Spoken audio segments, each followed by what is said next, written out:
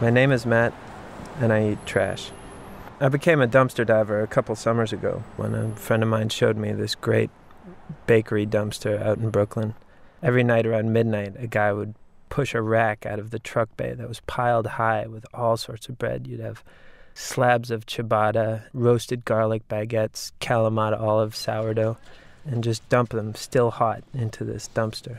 There was another dumpster next to it that was just filled with uncooked dough, and for hours afterwards it would rise up and lift the lid off of the dumpster like some blob from a B horror movie.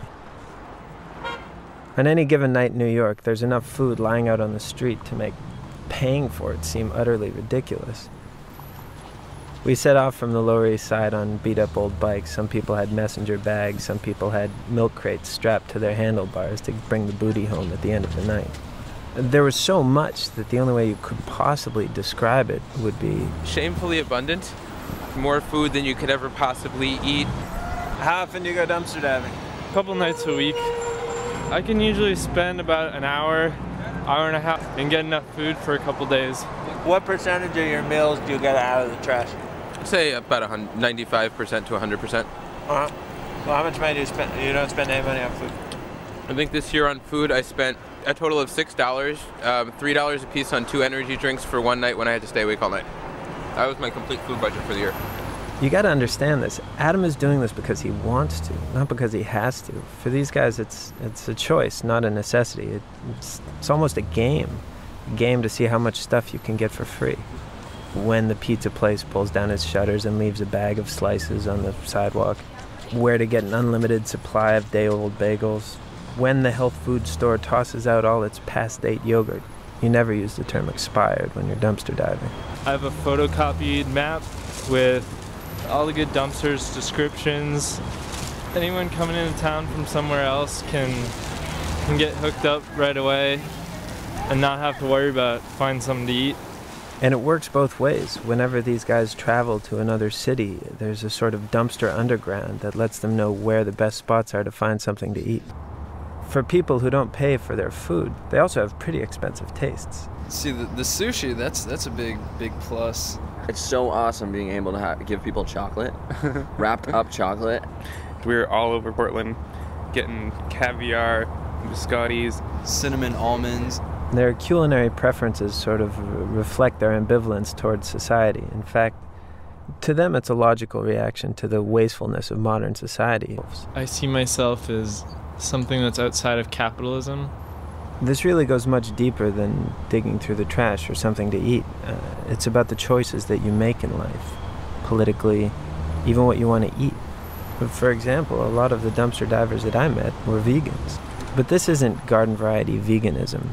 In fact, it's a sort of new denomination where if you get something from the trash, you enter a new moral universe. If it's from the trash, it's not like you're paying for it and supporting it.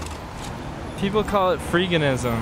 So an example would be they're rifling through the Trader Joe's dumpster and they find a carton of eggs and they're stoked because deep down inside they love eggs, but they don't want to buy eggs. So that's free. Sure, they have maps and they know where the best spots to go are, but sometimes you don't find anything. It's hit or miss, so when you win, you really feel like you hit the jackpot. Like at this fancy French pastry shop we went to in the East Village. Yo! What are we looking at here? It's lemon cream pie. There were slightly dented tarts, pies that were a little bit flat, eclairs with a few coffee grounds that needed to be brushed off. We got raspberries, we got strawberries, we got blackberries. There's something incredible about scarfing down this $10 pastry that you got for free. It's delicious. Oh my God. It's radical. This is like the best dessert I've tasted in months. I come here once a week or so when I want to treat myself. Still, there's something sad about the whole endeavor. There was just so much trash, and we knew we were never going to be able to rescue it all. So at the end of the night's rounds, we returned. Everyone came back down to the Lower East Side, and we went to the squat. Is this the place? It's a sort of a dumpstered building, an old building on the Bowery that they've taken over and moved into. This is kind of dark. Got a flashlight? They've pirated electricity from the building next door. There's a clock, there's a stereo, a record player, tape deck. We have a toaster, we have a blender. So what are you making right now? Making a smoothie. Out of what? Bananas. It's really comfortable here. This is the main room. They've made a home for themselves, and it seems like the kind of existence that could go on forever. They've created a sort of community outside, beyond the frontiers of normal society that everyone else lives in which they take care of each other. And that seems to be enough. They've found a way to make it in the world, and it's by living off of what the rest of us have thrown away.